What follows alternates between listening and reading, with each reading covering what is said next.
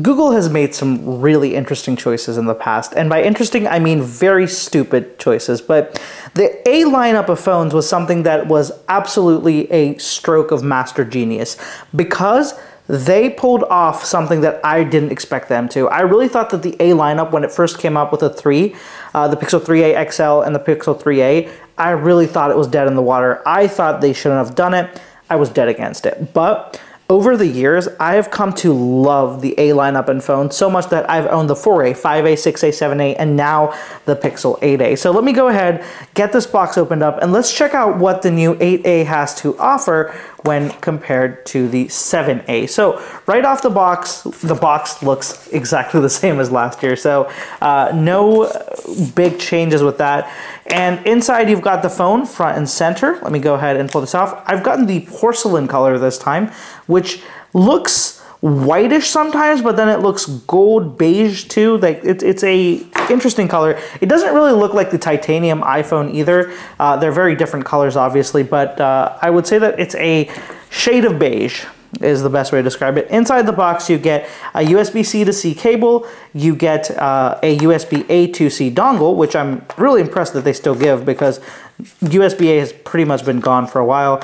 You get a SIM card eject tool, and you've gotten like 2 little pieces of paperwork in there, which are probably just regulatory stuff. So let me go ahead and push this off to the side, and let's look at the phone itself. The phone feels quite chunky. It reminds me of the Galaxy S23, the sides especially. If you just showed me the sides of this phone, I would have been very convinced it's a Galaxy S23 FE particularly. When you compare it to the Pixel 7 side by side, it is a little bit shorter, which I'm actually okay with. I didn't like how tall the 7A was, but that being said, let me go ahead and pull off the plastic here. And coming off, there we go. The front of the phone has way more rounded corners now, which is a welcome addition. I was getting a little bit frustrated with these very sharp and pointy edges. They are not very comfortable in the palm. Whatever you do about them, they're just not as comfortable as having a nice rounded corner, which I'm glad that Google has made changes with. But I have to say, it does make the phone look, I don't know, it doesn't look as sharp as before, and that is something that is hard to get over. I know that with time, it'll get a little bit more easy to look at, but right now, I do like the visuals, the way this visually looks, the 7A, but physically, in terms of feel in the hand, the 8A feels super comfortable, and it feels lighter too. So right off the bat, even without the screen on, I can notice that the bezels are significant.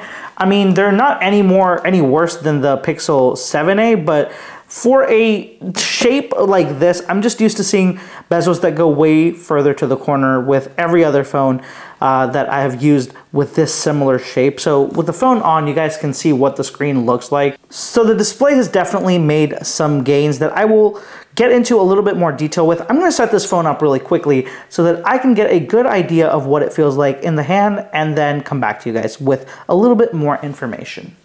So I just spent the last couple of hours messing around with this phone, getting to know it, and let me go ahead and start off by showing you guys around the phone, because I didn't do that in the beginning.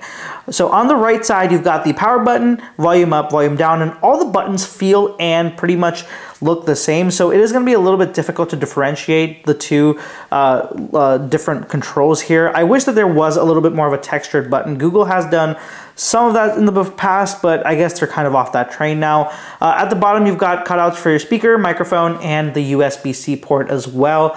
And then on the side, just the SIM card tray, nothing else, clean. You do have the antenna bands that line up perfectly with the camera visor. Same on this side with the camera the phone antennas. And on the top, you've got a microphone and nothing else. Build quality, pretty good. No side to side, no flexing, no creaks when pressed on the back or the front. It is a solidly built phone. The back is a plastic back, but it feels very premium. It feels just like glass. It is a matte finish now. It used to be a glossy finish on the 7A, but now in a matte finish. So looks pretty good. The camera visor is a little bit thicker, but the camera sensors are still the same. You do get the same camera setup that you had on the Pixel 7a on the 8a as well.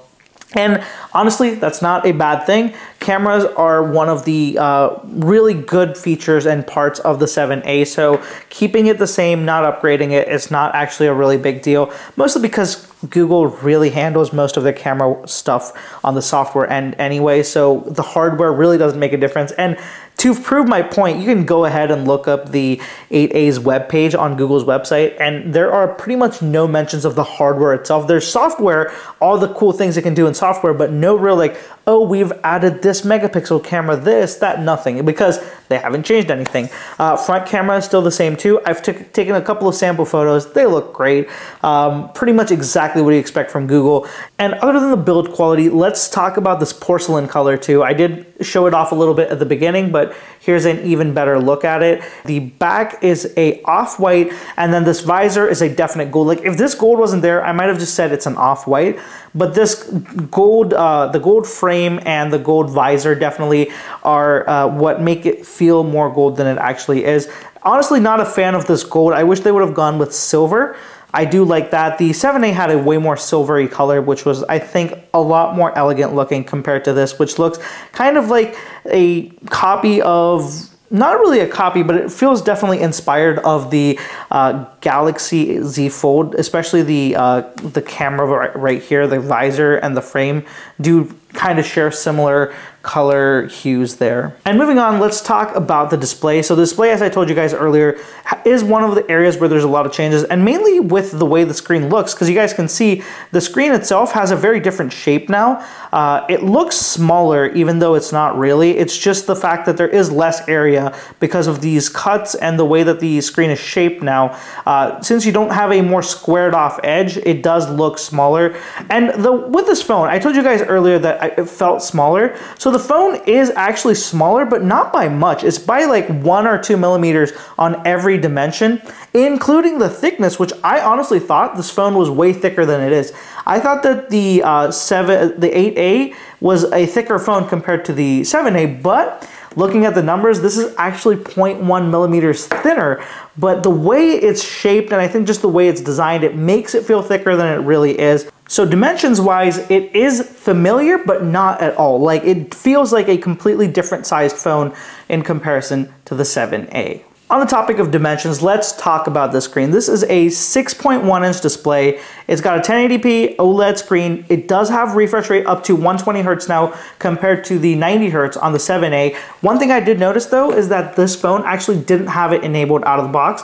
It was stuck at 60 Hertz, not even 90 Hertz. It was completely turned off, and you had to go turn it on in the display settings. And I think that a lot of people will end up using this phone never enabling that feature. Other than that, the screen is actually really nice. It gets very bright. I watched some HDR content on it, and it is incredibly vivid and bright. I mean, this room is very bright right now with the studio lights in front of me and all the lights on above. So the lighting to still, the display to still be brighter and be very visible on that was very impressive, and that's a really good thing. It does have 2000 nits of peak brightness and 1400 nits of HDR brightness, so that is a great addition. This is a great improvement on the display itself. Overall, the display is a part of this phone that I think is a really nice upgrade over the 7A, and it might actually be the only real upgrade besides the design. The battery stays the same, and when we talk about overall performance, it gets 18 watts of wire charging, which is unfortunate. It really needs more because the thing about these phones is that the charging is really slow, and I wish that they would give you a small bump up to like 30, 35, nothing crazy like 120 watts, but just something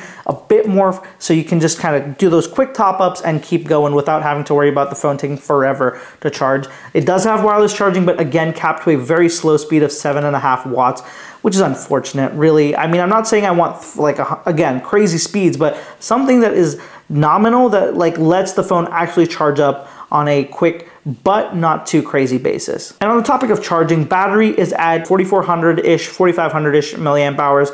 Decent, but knowing and having history with the Pixel phones, that usually doesn't cut it, more so because of the Tensor chip. The Tensor chip, while it's in-house, the Tensor G3 is what is now available on the Pixel 8a. It is now on a 4nm architecture, so I don't know how it's going to be performance-wise and how the efficiency will be, but in the past, the 7, especially the Tensor G2, was a chip that got very hot, and it was very difficult to keep that phone cool, especially if you were doing anything that was like mildly intensive. That thing would heat up so quick, so it was very frustrating. Because it heats up so much and because it's not working the best, the battery also just ended up feeling very mediocre. So hopefully this would be a little bit different, and given it's on a smaller architecture, might be not making any like claims right now. I'm gonna have to use this a little bit more to figure it out, but that is something to keep in mind. And with all that being said, there is something that I'd like to talk about when it comes to Pixels. The Pixel 8a is priced too high,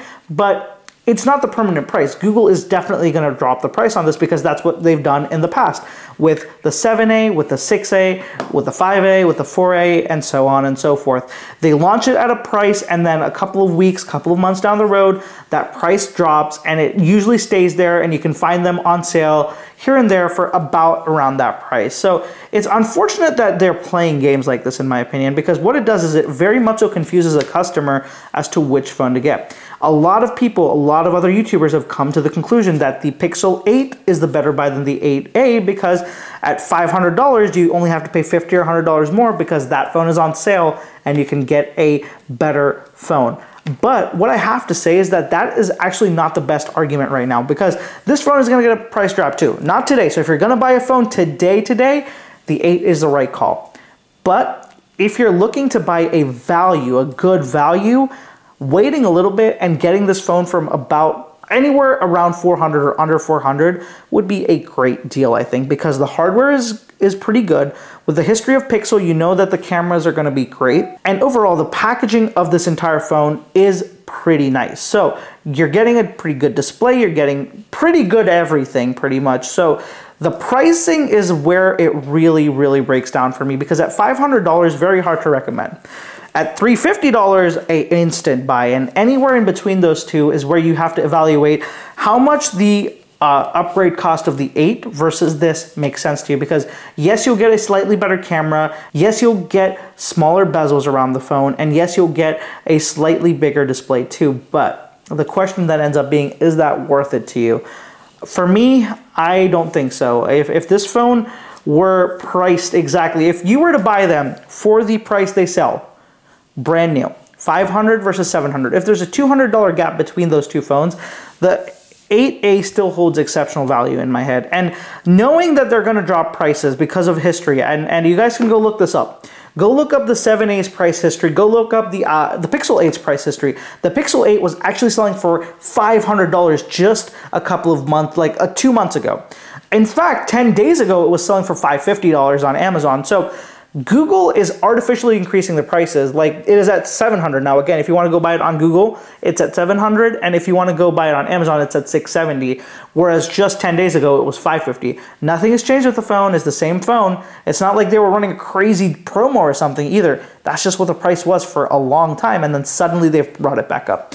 And that's clearly because this phone has come out, and they want to try to milk as many people as they can and get 500 out of them, and then when those people are done, they're going to drop the price and get more people in, which could be an effective strategy, but not when you have another phone that is competing right there, and then you have to keep upping and lowering the price, because then what happens is the entire value proposition just goes awry, and that's what I feel is happening with the Google Pixel 8a and pretty much the A lineup for the last couple of years. It's like we're stuck on repeat. Same cycle happens again, where the 8, the mid variant, the one that's lower than the Pro, and the A variant are always overlapping just so much with each other that it doesn't make sense to figure out which one you want. In fact, it feels like you're stuck between two choices and you just end up not wanting to go for either one. And that's where I really hope Google makes a change. They really need to figure out pricing. Just make this phone lower. Just price it at $400 out of the bottle. Right? You're going to do that a little bit down the road. Why are you trying to do this cash grab that won't net you much, I feel like, in retrospective to your entire company? So why does it really make a difference? Keep it at 400. Keep people, like, hammer into the fact that the Pixel is a value brand. You can get the best value out of it. I'm not saying a cheap brand. I'm saying value. And I've always felt like Pixel can be good value. It just isn't because of the initial and crazy pricing that they go for. And that just really goes to show you that Google really, really needs to have a very, very close look at what they're doing sales and pricing wise and make a big change, because the phones itself are great. They're being let down by pricing, which is nothing new for Google. If you want to check out the Pixel 8a, I'll have it linked down in the description below. Keep watching those prices. I am certain they're going to drop. And if they do drop, I will try to make a post or make a short about it so you guys will know what's going on. And if you have any more questions about this phone or any phone, please feel free to leave a comment down in the comments below, because I love interacting with you guys and I really love those engagements and comments that we have. Thank you so much for watching. Catch you in the next one.